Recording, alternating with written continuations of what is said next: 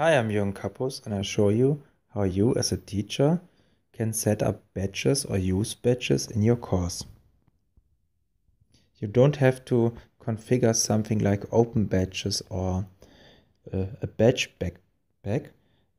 Your administrator just has to turn on the badges function in Moodle, and then you can use internal badges in your course. So just have a look. Go to our demo course.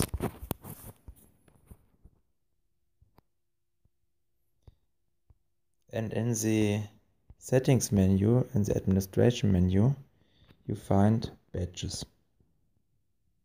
And here you can manage badges. That is the first step you have to do as teacher. And create a new badge or add a new badge. You enter a name for the badge.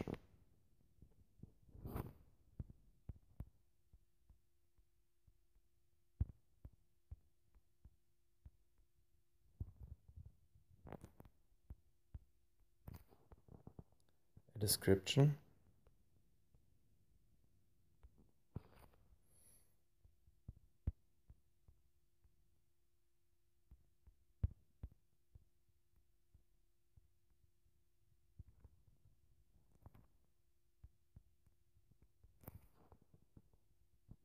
And you choose the image file you want to use for the badge.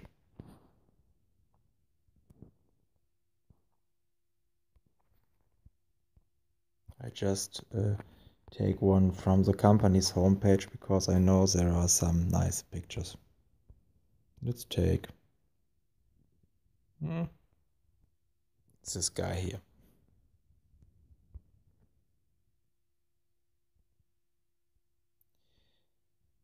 You can add some issuer details, for example, the name of the person who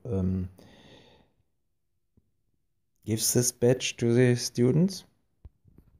It's me, an internal badge, so I don't have to write much detailed information, and a contact.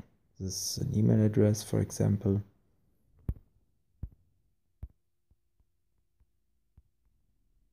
That's mine. You can also set a badge expiry, so you can say, okay, on a fixed date, this badge will not be valid anymore, or, for example, 30 days after a student received this badge will expire. Then you create this badge.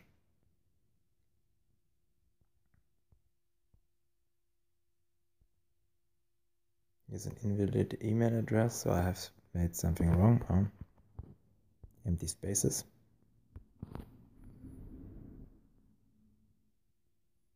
And now your badge is created. Your student have to fulfill some criteria to get a badge. So you have to set up the criteria. You can create manual issue by role.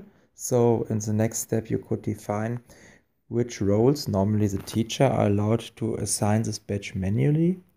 You can say the students get the badge for the completion of the course or for the completion of one or more activities. We take activity completion. In courses it's the most used completion criteria. And then we say if the student, for example, watches the SCORM package before the 11th of December or just watches the SCORM package, then he will get this badge. We can add an additional criteria, so he just not have to see SCORM package 1. He is also have a look in lesson 2. And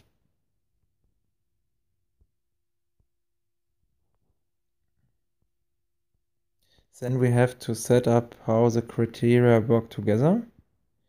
We can say this badge is given to the student if all of my criteria, so he has seen both SCORM packages in my course, or if he gets if one of them has been completed. I say if he has had a look in SCORM package 1 or in SCORM package 2, then he gets his badge. And then you can enter the description. The student has seen one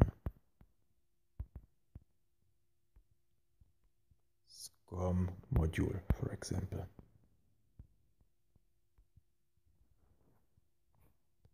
So the description is shown to the student and to others. So after you saved it, your badge is created successfully. And that's all you have to do. And if a student watches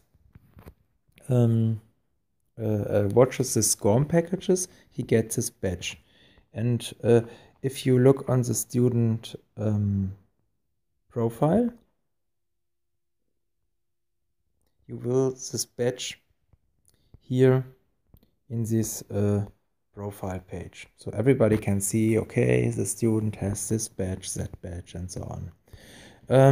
There's also badge blocks you can show in courses, and it's really interesting if you want to motivate learners.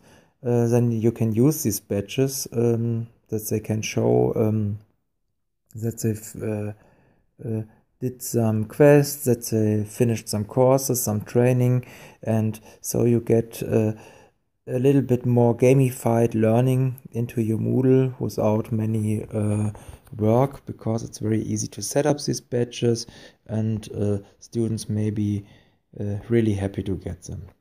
Thank you for joining.